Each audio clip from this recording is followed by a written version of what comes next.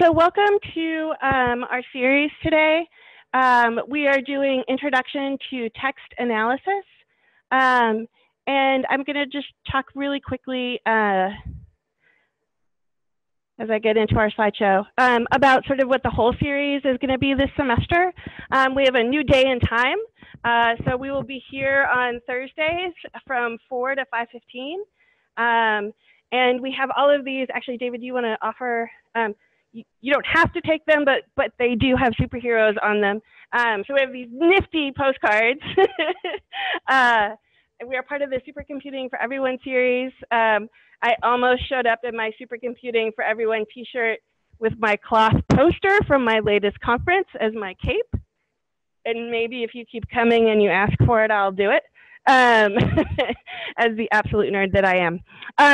So if you want to follow along today, you're going to need an account on Carbonate, and we'll come back to this slide, but this is the link. You could also just Google IU Carbonate, create account, if you don't have one already. If you want to add, and then when you want to access Research Desktop, you're going to need to install the ThinLink client, but we're going to go through that with you. And then the slides for this presentation are here. And I'll just leave that up for a hot second. And if you're having trouble creating a Carbonate account, just let me know. Because I noticed the other day, like it was not created, just, I think it's under, if you go to one.iu.edu, there's create additional accounts is like the widget, right? In that new way that they have us navigate everything. So here again are all of the things that we're going to be doing this semester. This is a basic introduction to text analysis, but even though the visualizations we'll be showing you today are basic, it actually reveals some of the pitfalls that accompany text analysis.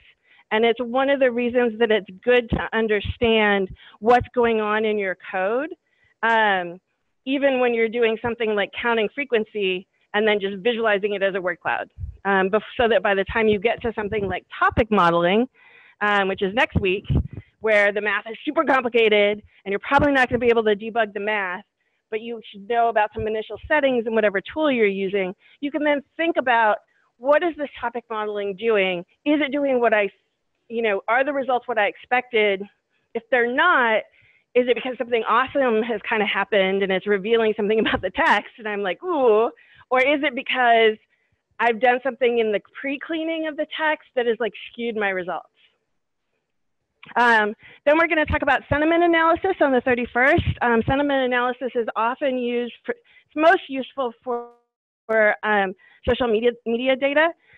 We were really lucky this summer. We got to work with two undergraduates, David Kloster, my colleague, and I, with these two undergraduates on a project about North Korea. And we basically tracked tweets over the course of 1.5 years.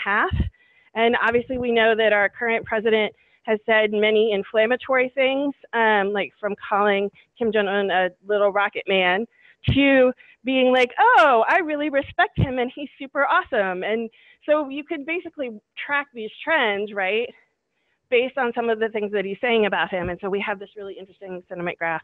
And we also compared some of the algorithms that were being used for sentiment analysis. And one of the things that we've discovered just across the board is that the word supremacy was rated as a positive word. Because if you think about Taco Bell, right, and Nachos Supreme, you're like, those are great. I really want some Nachos Supreme. But in English, at least, the word supremacy, especially when paired with white, right, if you're doing n-grams, that's not a good thing. And a lot of the out-of-the-box sentiment analysis tools out there don't take that into account, which is terrible. Then we're going to talk about document similarity on the 7th. We're going to be doing latent semantic analysis.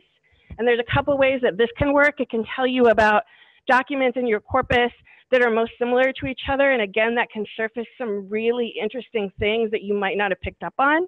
And then it can also talk to you about words in a corpus that are most associated with another word. And so again, you may think that like you have a good understanding. So for me, I'm an early modernist, and I think I know how Shakespeare uses a certain term, and maybe it shows up with something I didn't expect at all. And then I want to go back and look at why that's happening. And then finally on the 14th, we're doing something brand new, which is we're going to be here and you can come ask us any questions you want, and we'll help you run any projects you want or get started. It's sort of just an open thing. We'll probably have cookies and like stuff like that. And then we sort of have a little intermediary section here where we talk about some of, it relates to the second half of the semester, but we have some visiting speakers. So Rome Reborn is about visiting Rome in AD 320 via virtual reality. And it's a project that's been going on for 10 years. And it's really interesting. And Bernie Fisher will be presenting that. On the 28th, we'll have virtual reality in the art history classroom as presented by Matt Brennan. He'll be talking about some Italian frescoes that he presented on recently. And then finally, we're going to have Margaret Delinsky, who's a fine artist here, talking about painting virtual art and artist history through VR. And a lot of her installations are also VR based. And then we ourselves will have a talk about augmented reality and virtual reality and sort of the tools available to you and ways that we can help you do that. Then we're going to be talking about an introduction to 3D digitization, which is one of the other things my group does. So, you know, when you have ye olde iPhone, right, and you want to like preserve it in 3D, then you can make a 3D model of it. And then finally, on the 11th, Matt Mercer and I will be talking about creating a virtual tour. We did this in cooperation with the Indiana Geological Society and Water Survey something to create a virtual limestone tour, which is something that people on campus take all the time, but we wanted to make it available for people who can't come to campus. And then on the 18th, I'll have to add this back in, we're going to have again another sort of like extravaganza day where you could play with the 3D scanner, or you could put on a headset or things like that. So, okay, that's enough from me.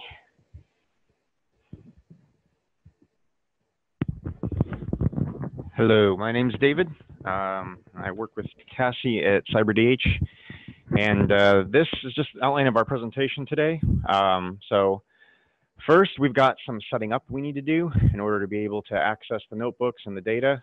And then once we kind of get that paired away, then Tassie's going to come back and talk to you a bit more about what exactly is text analysis, what's it good for, and then we'll start making some cool visualizations, word clouds, and stream graphs and things. So, all right. So you need FinLink client to access Research Desktop. To do that, find a little, maybe? Okay. Yeah, sorry, it's always small and I can't see it. I see it now, but now I can't see the mouse. There we go. Okay. Yes. Okay. Thank you. All right.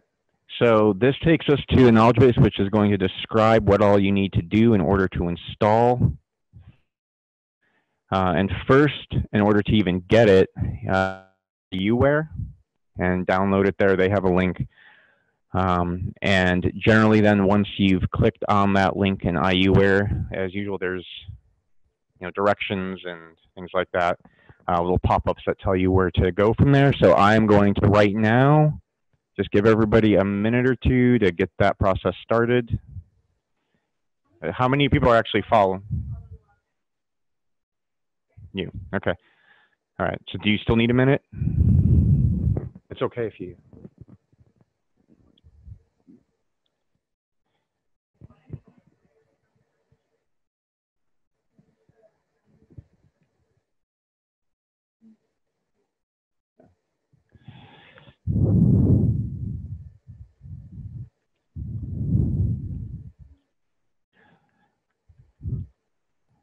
So the knowledge base directions are pretty thorough, and yeah, don't worry about that. You're basically just going to be downloading it, launching it, and you're going to make some adjustments. On here is the most important one. when you open it. So you'll want to, when you get this little box that's right up here in the top, you're going to click on that options button, and that's going to lead you to this. And you're going to want to click on the screen tab there, which is going to bring this up. And so you want to click current monitor and make sure these two boxes in red are unchecked. So you want them unchecked. They probably will have checks on them. Get rid of them.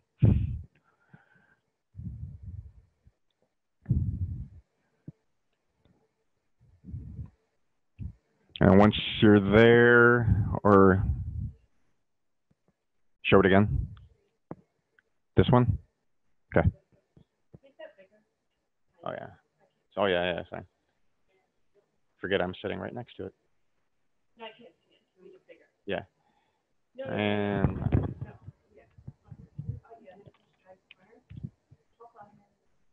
I am. No. Okay. All right. There we go. There we go. There we go. So now let's just. There we go. Drag it. Really don't.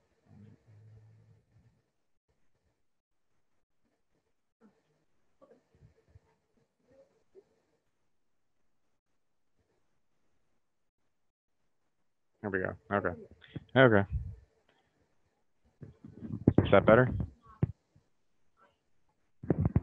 All right.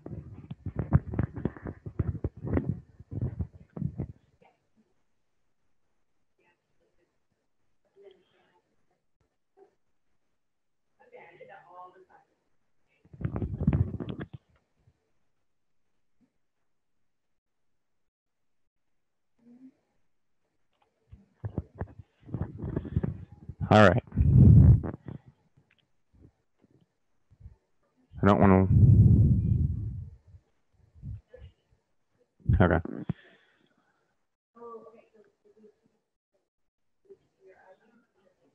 Yeah. Yeah. So when you log in and the here we go. I am going to now minimize this. I just saw. Okay, that mouse needs to be bigger and not white. Okay. All right. Okay. So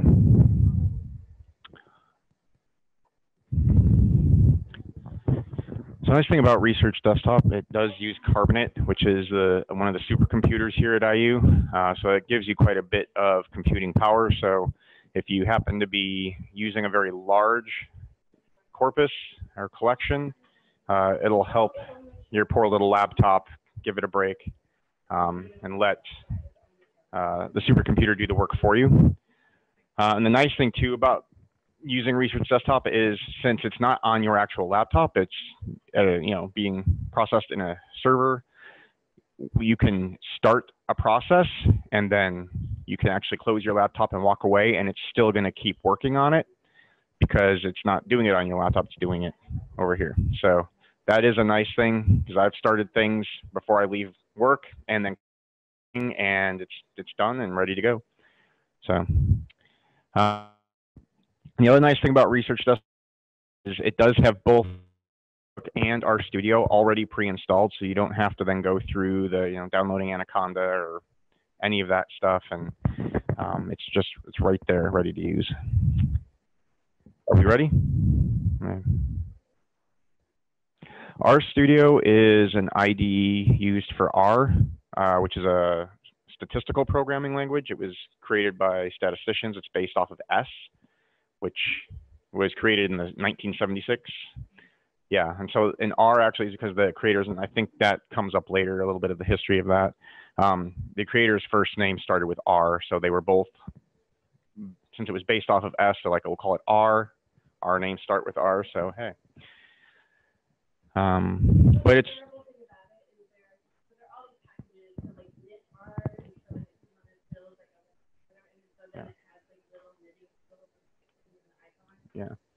yeah.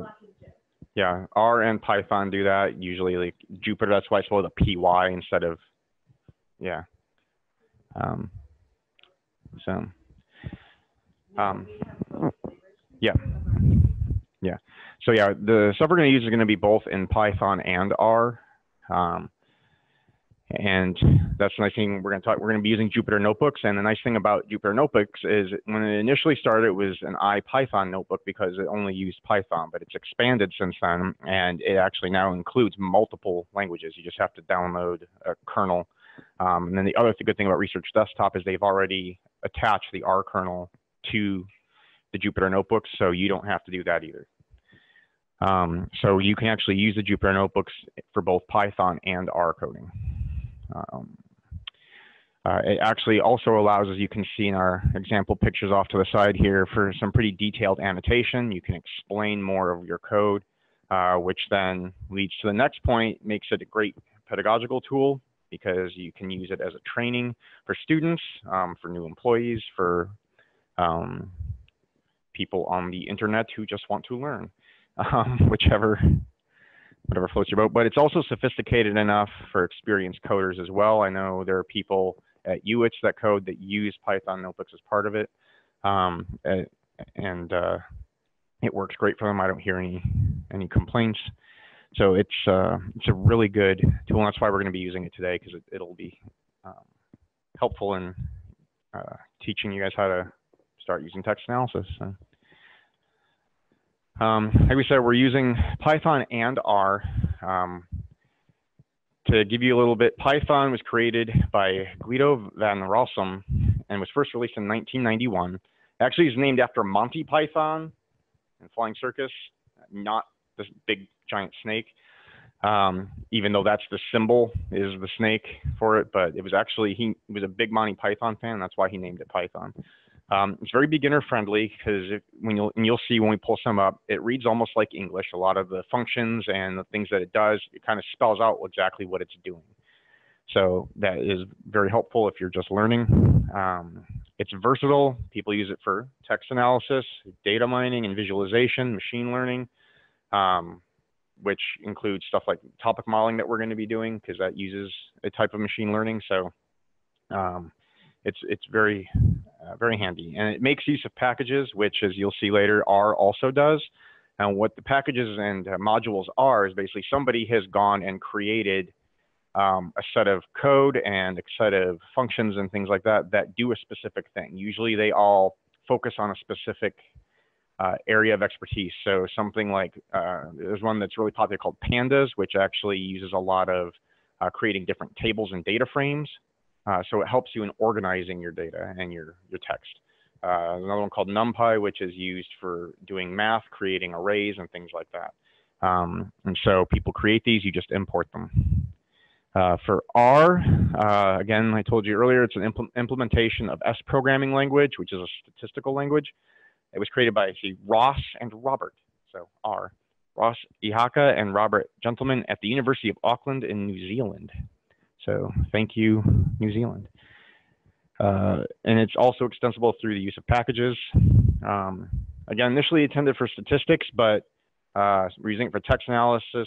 Humanists are really good at finding things other people have done and incorporating it and using it for ourselves and just tweaking it and changing it a bit to suit our purposes. So that's what has happened here.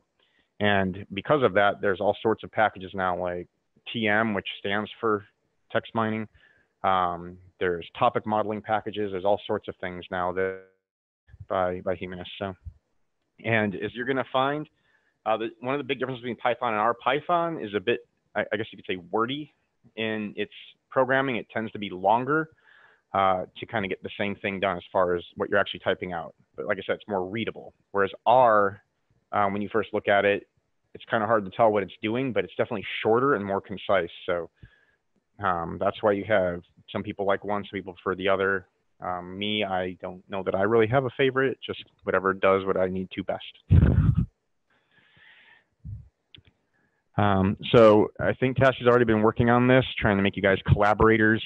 We have a link in box that you guys can pull in some of our notebooks and some of our data sets, one of which is actually, we have the entire series of Star Trek: The Next Generation, the script that they used for the show, and we've cleaned it so speaker names are removed and, you know, stage directions and all that. So it's just the spoken words that they used on the show. So we can have a little fun with that later.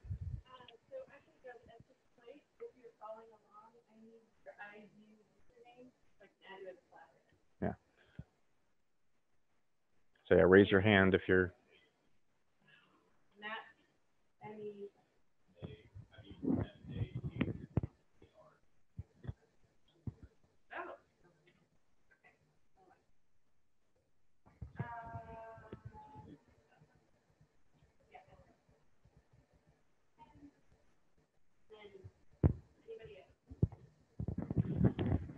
Yeah.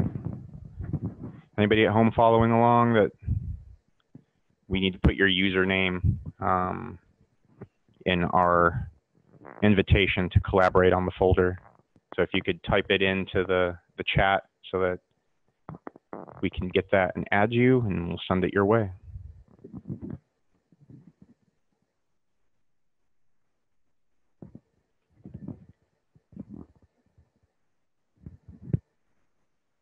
Give it another few seconds here. People are typing. Okay.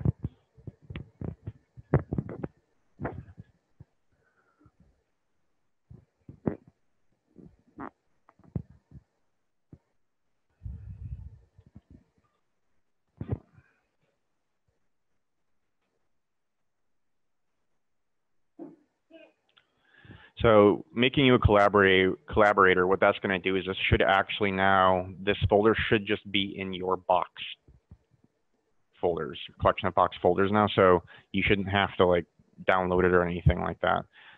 If you try to access it just through the link right there, then you would have to download it. But right now, making you a collaborator, then and you accept that. Once you do that, it actually puts that in your collection of box folders. So you should be able to access it. And one of the other nice things about Research Desktop is they now have a means of you being able to access your box account as a folder on the desktop. There is a short little setup at the first time you click on it, but then after that, all you have to do is just double click on a box setup thing, and it'll instantly load it onto your Research Desktop right there. So everybody, we're good? Free to move on? Yeah, okay. Everybody online? Good to go? Yeah, okay. So now we need to open ThinLink client, which looks like this little guy on the top left. Your icon should look like that, depending on where you downloaded that to on your computer. You're just going to double click it and it should open to the middle box right there. And so if you haven't already, like I said before, you need to set it up. So you need to go to options. You need to click screen and then make sure those two bottom check marks are unchecked and that you have the radio that is by the current monitor. And then make sure where it says server, that is exactly what you should have typed in. If you want to access Research Desktop, that's the server address to get to Research Desktop. Your username, that's mine, but you don't know my passphrase, so. So type in your username and your IU passphrase. And then once you hit enter or connect, you're going to now, the duo authentication. So if you have yours pushed to your phone, or you have one of those wonderful little clicker things that they handed out, or whatever means or you have a fancy Apple Watch, choose number 1 for duo push, unless you want a phone call or a text message. So you're going to choose either 1, 2, or 3. You just type in 1, hit enter, 2, hit enter, 3, hit enter, and it'll send that. And then you should be able to just start loading Research Desktop up.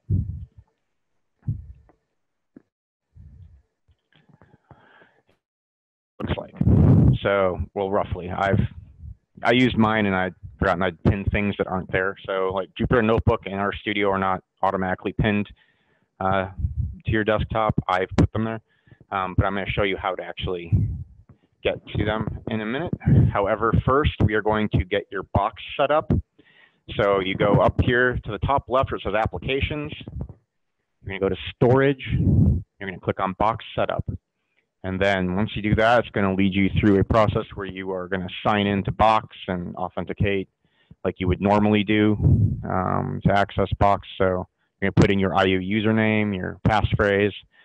Nice thing is you only have to do this once, and then after that, you can go here, and when you click Box Setup, it won't make you sign in or anything again. It'll just automatically load it onto the desktop for you, and it'll be in a folder right there, and it'll say Box, and you'll just double click it, and it'll give you access to your Box account.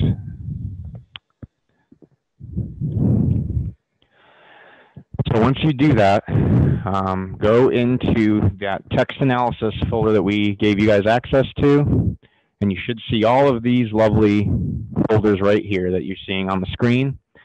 The one you want for today is Intro Text Analysis, and the reason you want that is because if you try to load any of the others, you're going to be here for about 45 minutes loading all of. It's mostly because of that data file right there, because we have a whole lot of other data stuff in there. A lot of different, we have some tweets that are quite significant, I think about 150,000 tweets. Yeah, and make sure when you drag it, so you're going to open your Box folder, find that, and you're going to drag it and put it in your home directory on Research Desktop, which should just have your username. It should say, so for me, Kloster is home. Yeah. So this one here, you see how it has my username, home. You're going to want to put it right there because that is your Carbonate home directory. So you're going to move that folder, put it right in there. And part of the reason we're doing this is because the notebooks and all that are set up right now to pull that exact folder from that directory. So the only thing you're going to have to go in and change in some of the code is actually your, you have to put your username in place of mine. And that's just in the Python code. The R code, the way it works is nice. It allows you to use relative paths. So you can just use the tilde to signify your home directory. And so then all you have to do is run it. So the R code should just run without you changing anything at this point.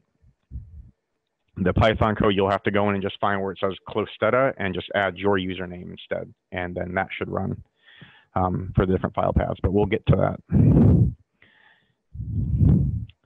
Okay, so now to open up Jupyter Notebook, you're going to go back up to that Applications tab. You're going to hit Analytics, and the nice thing is it is the first one on the top. And you're just going to double click it, and it should pop open and look something like this. Yeah. So I'll wait for a minute because it's. Go ahead and move on. So I'm going to take over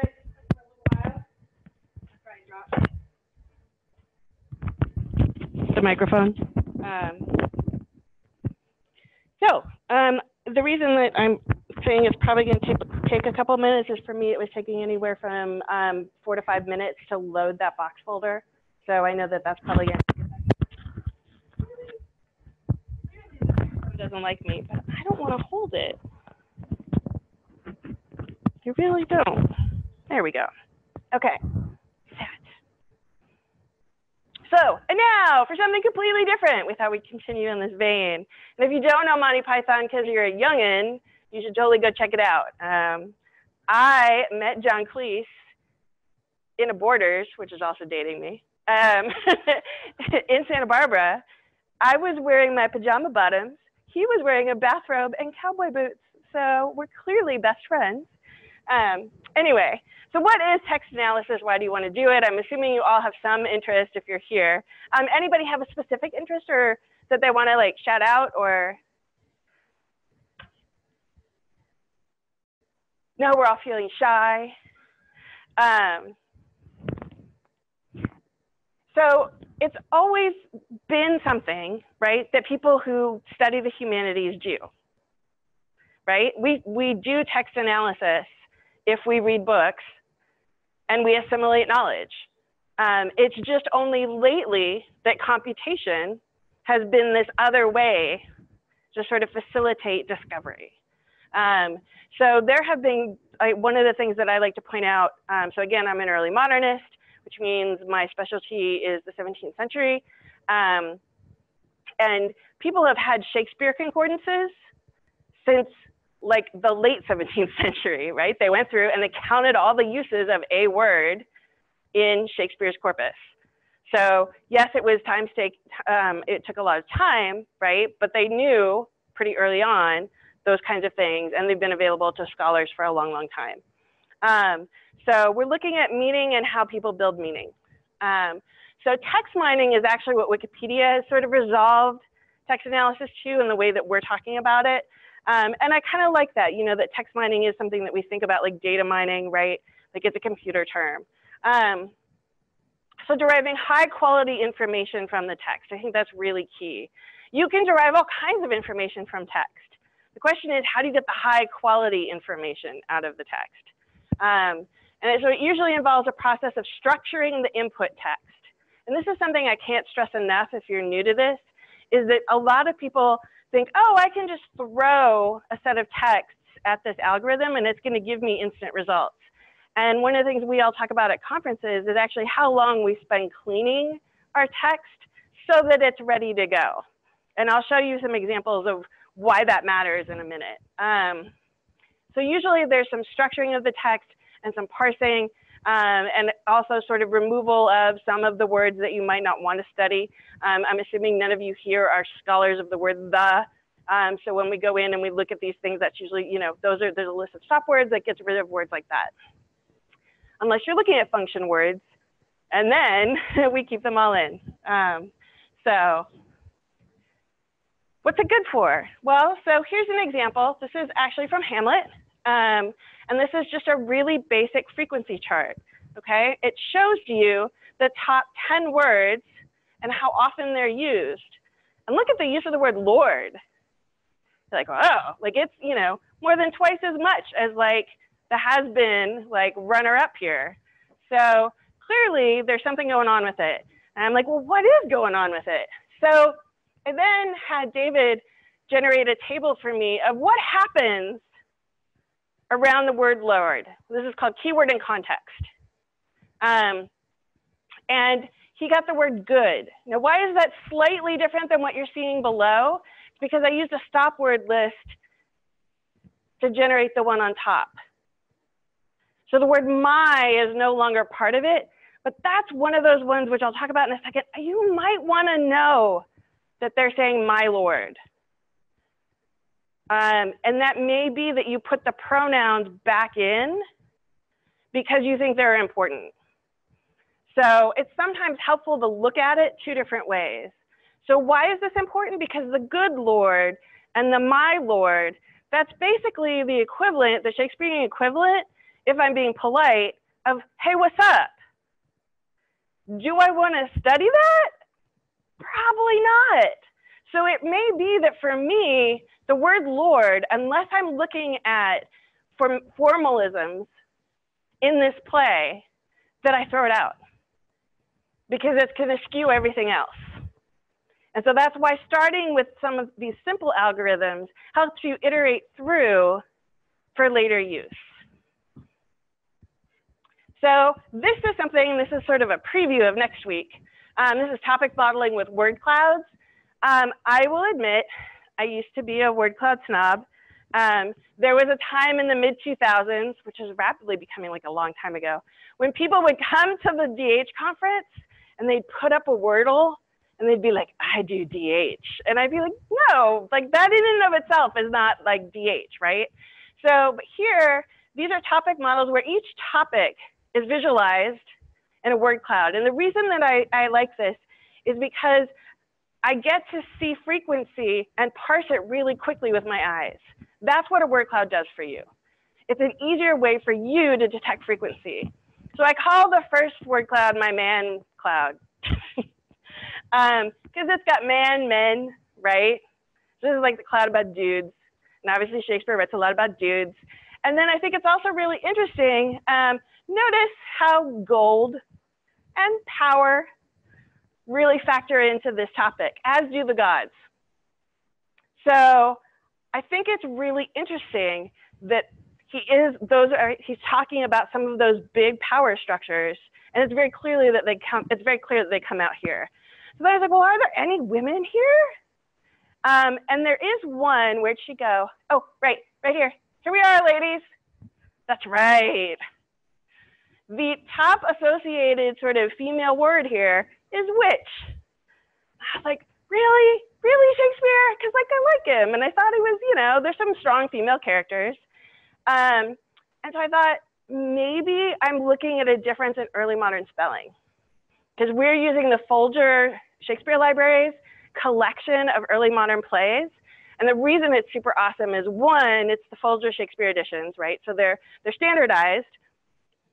Two, the current head, Michael Whitmore, is a digital scholar. And so they have both the complete plays with all of the enters and exit and speaker names.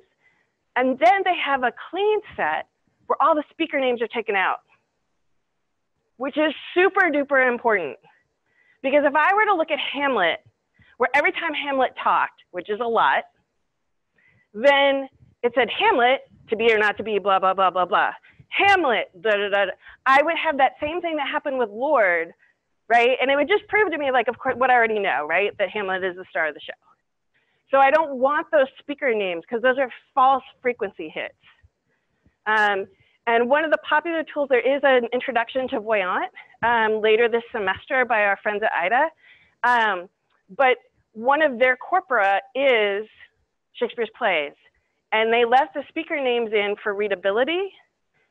And you can see it in their word cloud that shows up for the corpus as just a sample corpus with Henry.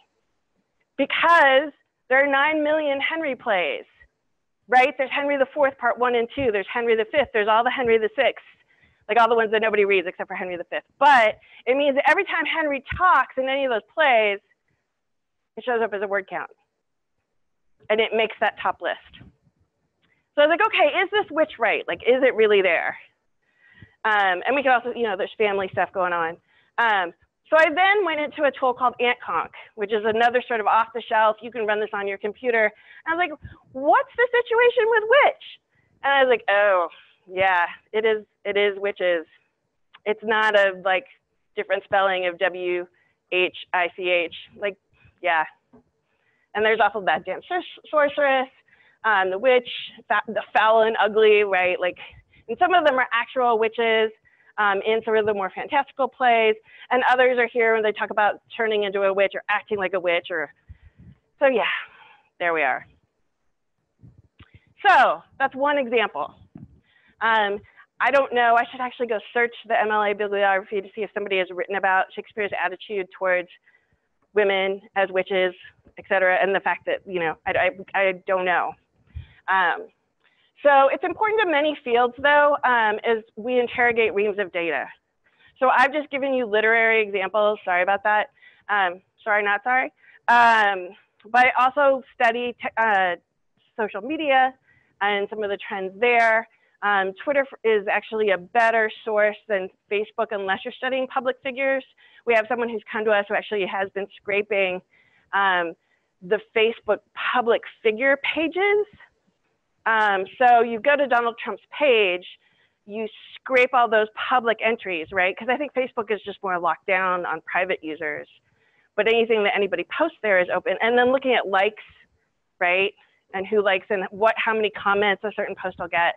Clearly, Twitter also allows for this, right? And I think that now more than ever, because of the fact that Trump tweets all the time, there's a lot we can do. And you've probably already seen the memes that came out of this weekend, and Hamburger. Burger King actually tweeted, the official Burger King tweeted yesterday that we don't serve hamburgers, but we're all out of hamburgers, but we are going to be serving hamburgers all day. So, yes. So you can use it on, we've also used it on articles like that you can download from JSTOR or PubMed or Science Direct, manuscripts, monographs, poetry, that's a whole other thing. We can talk about it. It works. Although some of the ways in which it breaks because of poetic language is actually really fascinating. Legal documents and then social media. And you don't have to do a huge collection. So just because we have like millions of tweets that we collected about North Korea doesn't mean you have to start with a corpus that big. In fact, I often recommend starting small, like with Hamlet. So I taught high school for 5 years, and I taught Shakespeare. And so I taught Hamlet 5 times a day sometimes, right, for those 5 years. So I do still love it, which is kind of amazing. Like, I never want to read the Scarlet Letter ever again. But I'm totally happy to reread Hamlet. So I think that's also like, you know, like what stuck with me. But so then I have this sense of what's going on here. And so if something shows up and I'm like, oh, I don't understand, at least I already have this, I have an intimate knowledge of that text. So then when I throw the whole Shakespearean corpus, like, even though I was supposed to have read all of them for quals, like, I don't remember all the Henriade. Like, I didn't like them. You know, so then, like, the history plays are not my favorite. And so I can be like, oh, okay, I know this works. Or if I want to broaden it out to a whole bunch of early modern playwrights, right? Oop, down. So we talk about getting rid of stop words. There are a lot of stop word lists out there. And some of what you're going to see are differences in the way that Python implements stop word lists and R. The text mining package, it's called TM and R, actually gives you some options in English that in Python you have to use the NLTK list. And so they're slightly different, which means you get slightly different results. And it's just good to be aware of it. Even when we downloaded an early modern stop word list, also from the folder, I think I was really surprised thou was still in there. And again, if we're talking about no miser in there, then thou shouldn't be in there either. So again, being consistent in what you take out. If I take out one pronoun, I should take them all out. And then also preparing the text for information retrieval. We do this in our scripts. We lowercase everything. So why would I do that?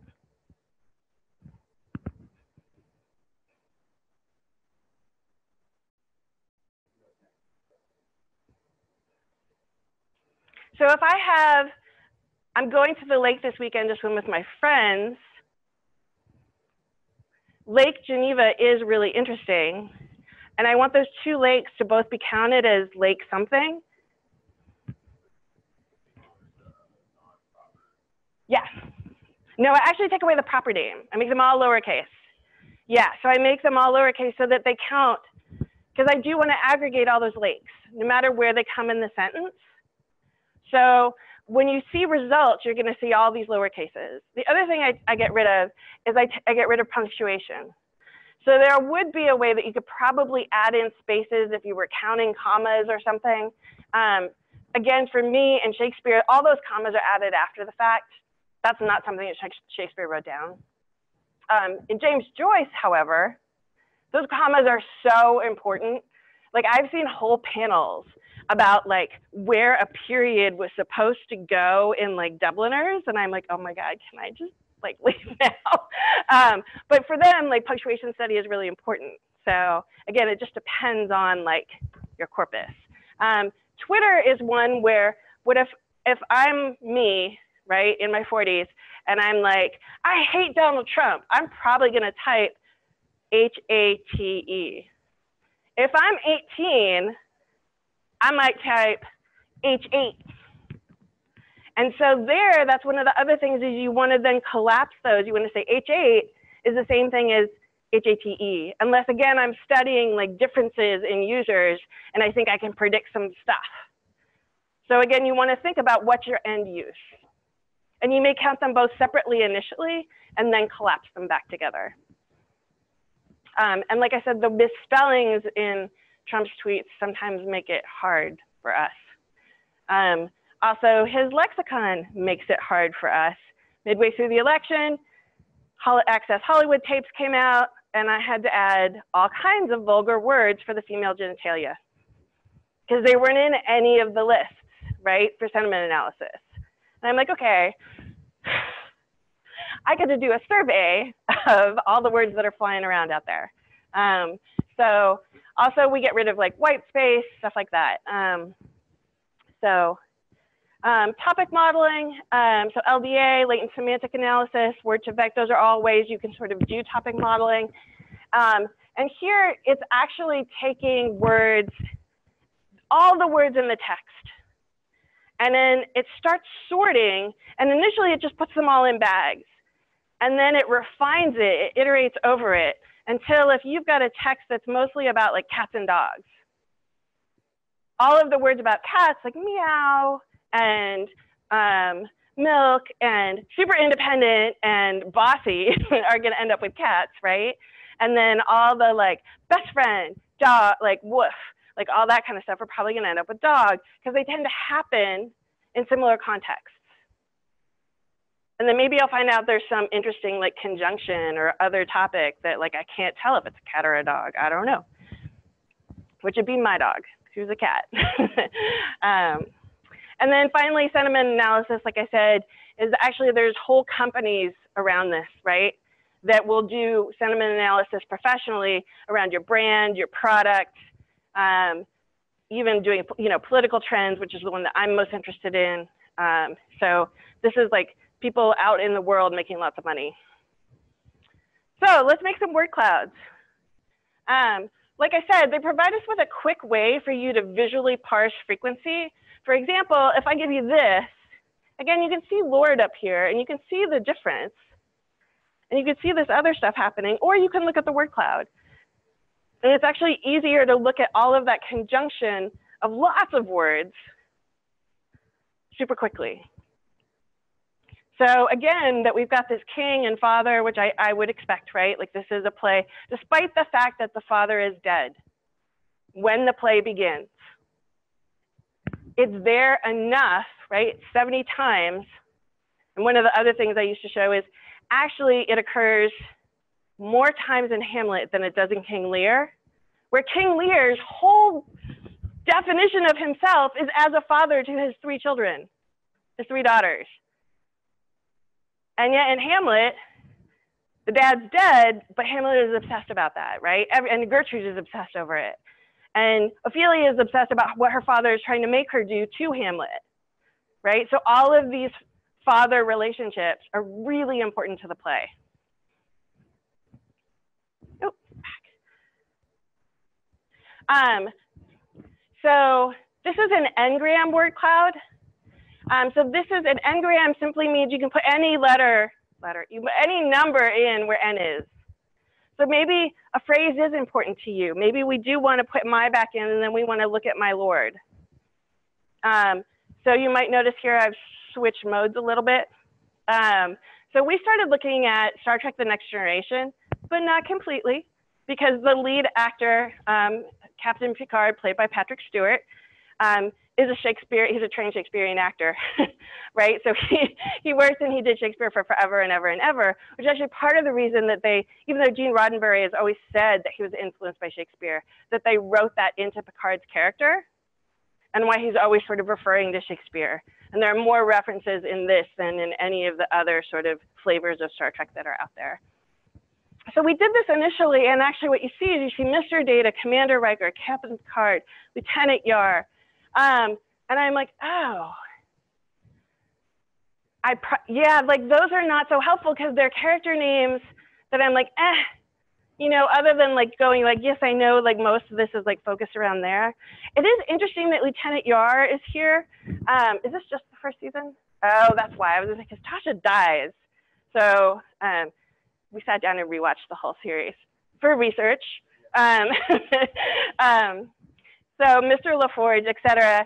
So I would probably get rid of them if I'm not interested in, because we've gotten rid of all the speaker names already, but if I'm also just not interested in like how that happens, other than the fact that I know that they're talking to them most often. And then David got really fancy for us, and this is the Python version. And I think it's interesting that number 1 shows up over here, but you're a little more obviously, I'm sure it's here too. Captain Picard, and it's in the shape of, obviously, a rocket ship. So if you want to have a little bit of fun with your word clouds.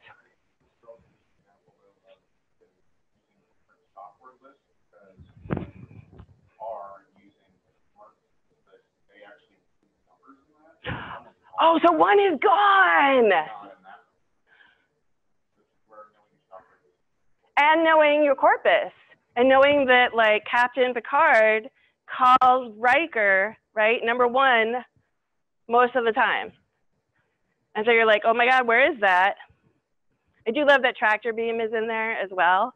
And because then I'm like, ooh, do we need to go to like Star Wars? Like, you know, what's the like, we can see the different like science fiction universes like impacting one another. And also that yes, Captain is there, because of course that's what you're supposed to say to your captain. You don't say no, Captain, you say yes, Captain. This one, I'm on the fence about this visualization. You can vote or not. So this is actually from the shooting that happened in Parkland almost a year ago. And afterwards, March for Our Lives was the hashtag that most of them used. But you can sort of see like different change. Midterm elections is in here somewhere, which I was like, yeah, right? Like we all knew like that was possibly coming. And also these students really stood up, right? And talked about what happened and made waves, right? They went to Washington and they were really apparent on social media, and they gave public speeches all over Florida in ways that at some of the other tragedies, it hadn't happened, right? And I know when I remember Columbine happening when I was teaching, we didn't have Twitter, right? We didn't have Facebook. So all they did, you know, they basically made it so we could pull the blinds down in all our rooms. They did come back, so our school changed, but okay. And so we're gonna talk about stream graphs, and then we're gonna go into red. And I apologize if, yeah, let's see where we are. Okay, so what is a stream graph? It sounds pretty, and it is pretty. So it allows you to see word frequency linearly across a corpus. So if that's across the space of a book, great. Although I just finished N.K. Jemison's first book in the 5th season, where you've got all these different narrators, and actually it's not a linear progression across time. So I could see how words are being used across the book, but it represents, in no way does it represent linear time. But if I'm doing it on tweets or I'm doing it on articles, stuff like that, it could be really helpful. So here, this is the last episode of Star Trek. And so we have segments of 250 words, and we have anomaly, captain, and time. And that's because, if you remember, what's going on is there's all these time shifts. And so you can see how they all interplay with one another. Now, if you look at the two, the R and the Python, they're different. And again, this is because the stop word lists in R and Python are different. And I don't have a recommendation as to which is better, but I do know that they're not that long. And even though it sounds really boring, I would read your stop word list to see what's in it. So the fact that David knew that one was getting eliminated from all the R stuff and not from Python, right? And this is, like I said, this is the stuff as you get more experience, or if you've got one of us helping you, you can always ask us for a consultation. That this is the kind of stuff we could say, oh, there might be this pitfall because we've run into it more than likely. So actually what I want to go back to, so what we should do now is go to the desktop. Go away, go away. And actually, do you want to log into Red and talk us through one of the basic ones? Why don't you just do like a basic plain text word cloud in R and then show us Python, or show us Python and then R? You guys have a preference? Oh, right, I'm still talking. Yay.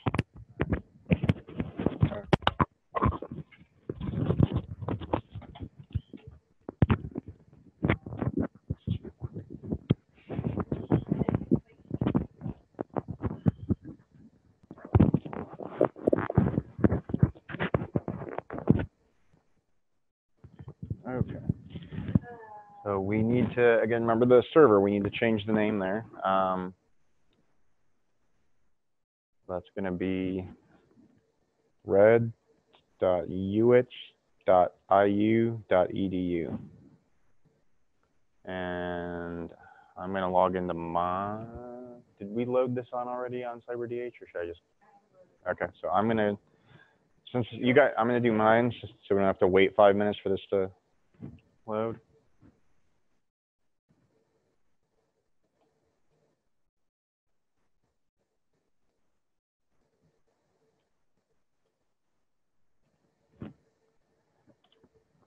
And just click continue, it's fine. This is where I'm going to click 1. Got my phone ready here. Maybe. Okay, I'm going to guess that's not. There we go.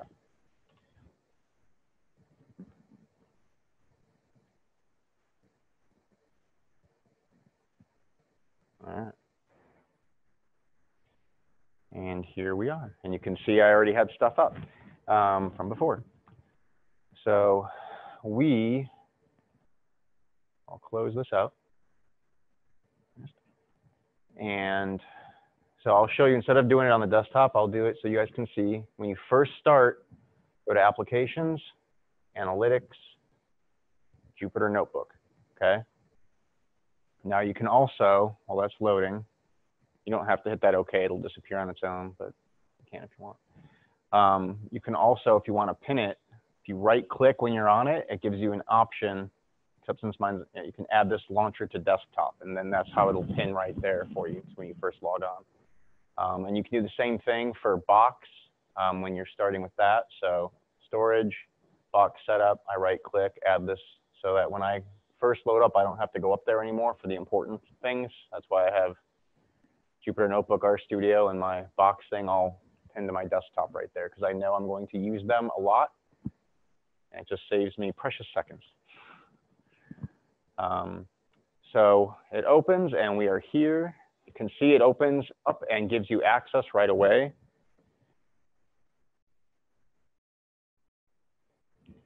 To your home directory, so that Kloster is home. It's every folder I have in there.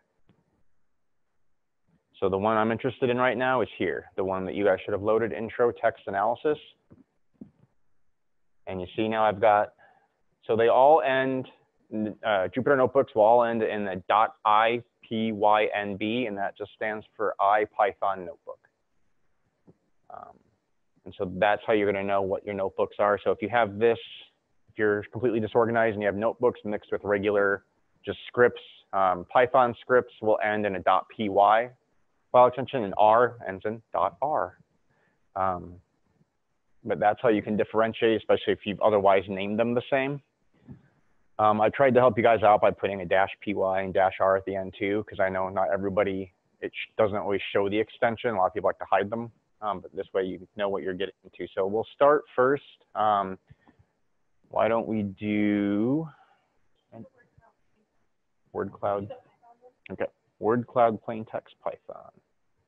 We open it, and you can see here it opens in a tab, and that's what's going to happen. You can have multiple notebooks open, and it's just going to put another tab up here. So it opens in your browser, but it's not like connecting to a server or anything. It is opening and connected to your desktop, but it just uses the browser as an interface. And so we can now see it has all these annotations. We go through and explain what these packages are. So this is what we're talking about, NLTK, corpus import stop words. So this is NLTK stop word list. Now, one of the nice things about NLTK that's different from R is that you can actually create your own and put it in their data file where they store all the stop words. You just name it. A name like, if I wanted to do a Latin one, I would just name it Latin, save it in there. And then when I want to call it later, I can actually call my own stop word list. Where it says English here, I just type Latin instead. Currently, it doesn't come with a Latin stop word list. This is how you can kind of add your own to the NLTK without having to then call later, farther down, add an addendum one, which makes it easy. And then you can also add additional words. So you can see good, come, would. Now these are going to be considered stop words. Adding them, it's extending the stop word list, .extend. How it's kind of, it reads like English. It makes sense. Stop words, .extend. I'm extending the stop word list with those words in the parentheses and brackets. So if you want to just run the whole code, all you have to, so we have here, and I explain, I keep saying sorry. I've done a lot of work on these. So I'm explaining a little bit what a function is. So when you use def, you're declaring a function. And I'm saying I want to name my function text clean. And when I use it, I have all of these arguments that need to be met in order for it to work. And they are a text and a stop word list. And when it says equals none, that means if I don't put anything, this is the default.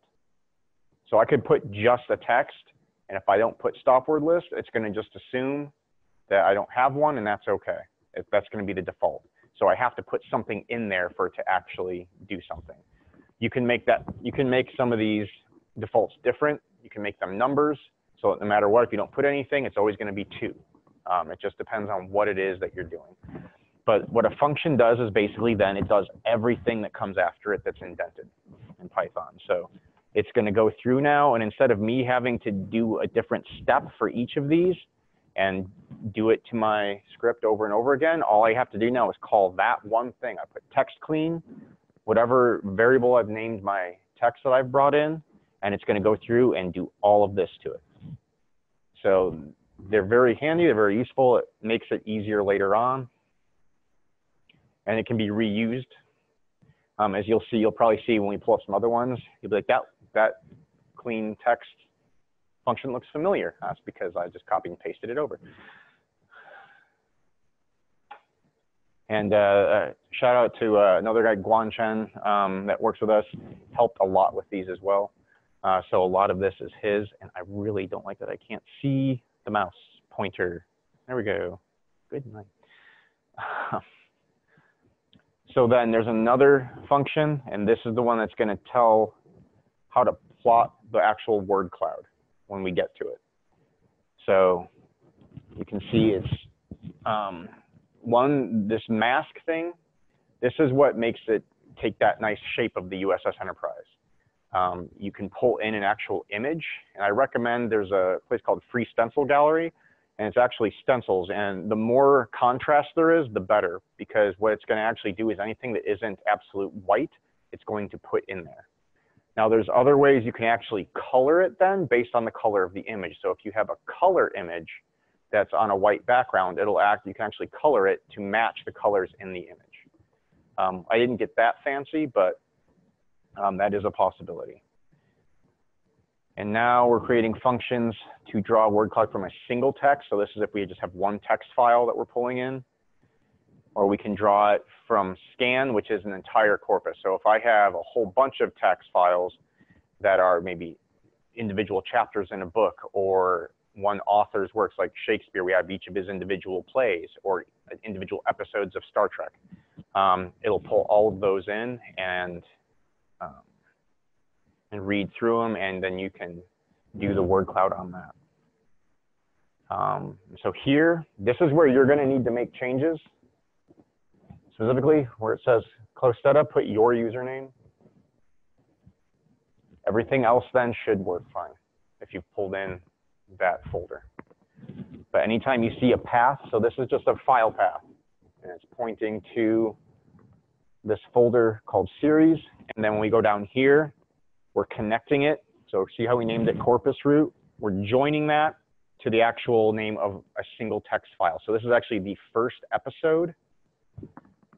Was actually 102.txt. So this is the Farpoint one for those of you that are super nerdy and geeky too, and watched Star Trek for research.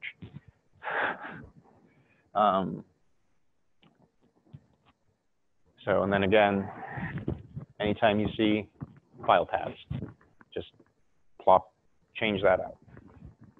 Otherwise, it's going to show an error because it's going to say, I don't know where this Kloster folder is that you're speaking of.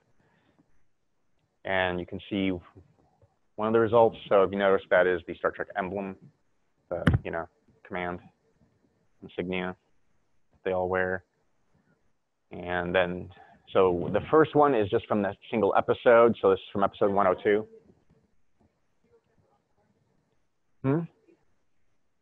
Yeah, so you just have to change again here and here. And then when we go down, you'll have to change again. Because this is for one text, and then this one down here calls in the entire folder that contains the entire series. So we'll scroll down. And you can see it lets you know when it's done with a text, which is helpful. But if you have a ton of them, you may want to turn that off. And I'll show you where. And then you can see it's a bit more filled in, partially because it has a lot more words to work with. So there's more unique that are now filling this in. Whereas before, it can only have so many when it's just single episodes. So, but on this, there's two ways you can do this. Well, there's actually more than two, but there's two that I would recommend. The first is if you're really just dying to see, run it all at once, go up to Cell right here, and you can just click Run All. So we'll try that. So now you see it has these little asterisks and this in between the brackets. But you know that it's still thinking, it's still processing what and if you go up, they're next to each and every one. When it's done, you'll see a number pop up in there that tells you that it is done with that step in the code. If you're down here at the bottom and you're just kind of waiting for your text, your word cloud to pop up, and all of a sudden that disappears with no number, that lets you know that there's an error up there somewhere. It didn't like something.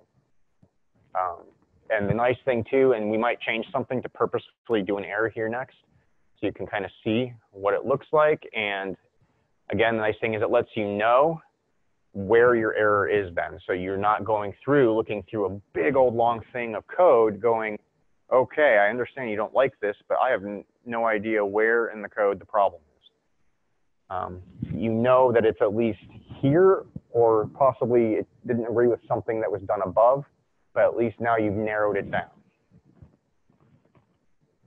So you can see how there's a 7 there now. So it's going through this one.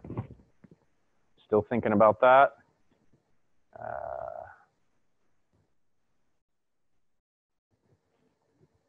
And when it's done, it'll basically pop that up. It'll look a little different because it doesn't always put them in the exact same location. The size generally stays the same. So that's part of the thing with the word cloud too, is the bigger the word, the more frequently it's occurring. And they try to group ones that have a similar frequency by color as well. So, but as you can tell, since there's only, we're using something called dark 2, so there's only, I think, 8 color options. So once it gets to a certain point, it just recycles and goes back to that color, but it's now a smaller text. So that's why you might see like, oh, look, it's gold, and so is that little tiny one there. That's because it went back through and reused it. So that is the final one, and then it looks like this one's done now. And so we run it all, and we've got our word cloud again. Now, the other way to do it, and this is if you're really just trying to test one part of it, is you actually can highlight the cell. If I can find my mouse pointer again. There we go. You highlight it, and then you hit Shift Return. And it'll run that. See how it changed to 10? Because we ended at 9 before at the bottom. So it just keeps going in order unless you close this out and start it over, or you can even go up here and go to kernel and restart it. And sometimes you want to do that because certain things in your code, if you've made lots of changes, it sometimes still has things in the environment from your old code. And so you run something and you go, oh, it works, great. And then you go do something, you come back, you close it, you run it again, you're like, oh, it's broken. Why is it broken? Well, because whatever you did to change it, it was remembering something from before and still running it. So it's good to just restart the kernel every now and then, because that'll eliminate, it kind of wipes out the environment and starts you over again. So anytime you make a change, I always recommend you save. You can restart or hit restart and run all.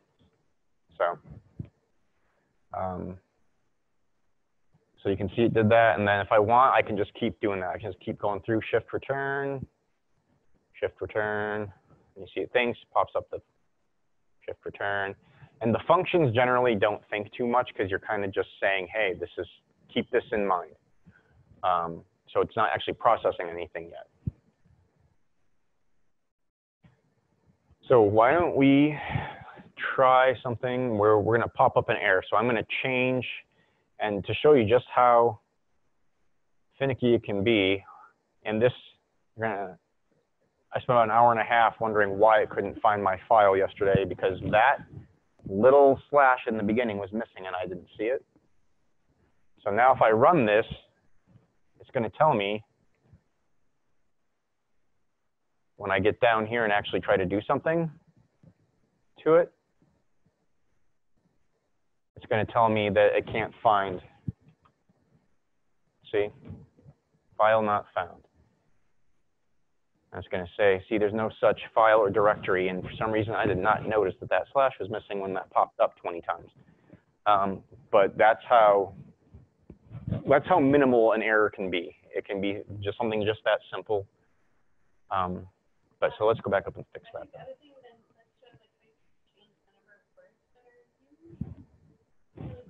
Okay.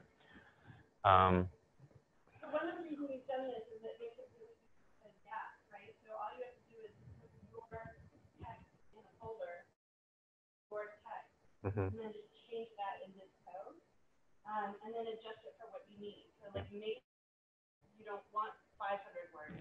Yeah. You know, maybe you only want 250. So we'll change it to that, 250. Just run that cell. And then I need to go back up and rerun the one that had the miss thing first, because it's still going to remember. Since I haven't run that again since I fixed it, it's going to still remember that that slash is missing. So if I just reran that cell without going back up and putting that back in corrected, it would still give me that error. But I've changed it to 250, so we'll run it. You can see now that the output's gone because it's thinking. And since this is only one episode, it should not take too long.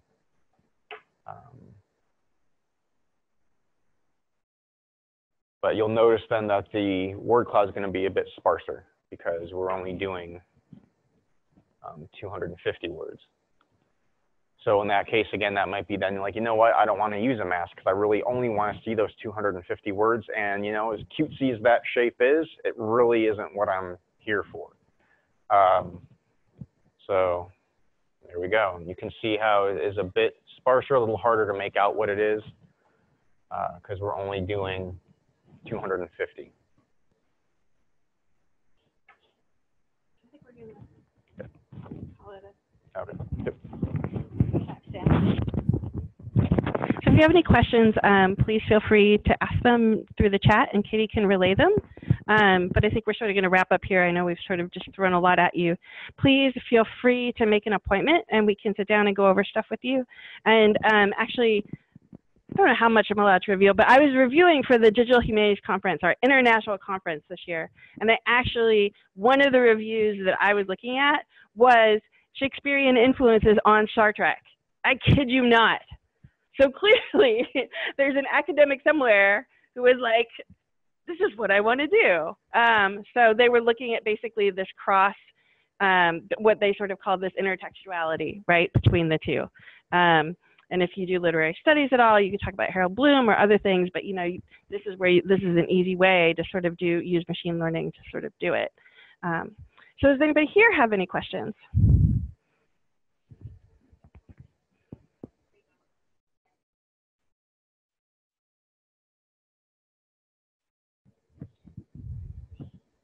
Oh, no, so we can make that with you today. We can just set up a time. Yeah, absolutely. Thanks a lot for coming. And also, so we have some reviews or surveys to hand out. So ways that you think this could be improved or whatever. This is our first time teaching with Jupyter Notebooks. You might have noticed. And we wanted to explain enough, but maybe we over-explained. So, you know, we certainly welcome your feedback. But thanks for coming.